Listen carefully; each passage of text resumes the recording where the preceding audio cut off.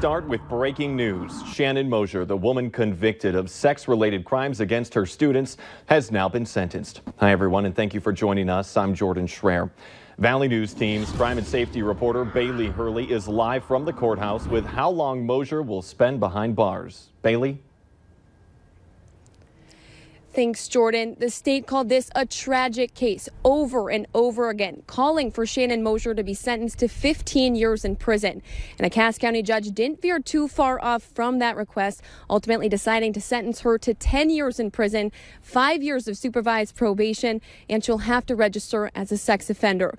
The courtroom was packed with tearful friends, family, members of her church, and faculty from West Fargo schools.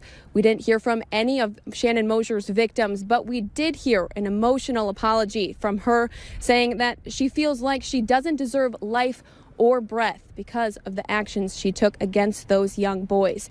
Reporting live from the Cass County Courthouse, Bailey Hurley, Valley News Live.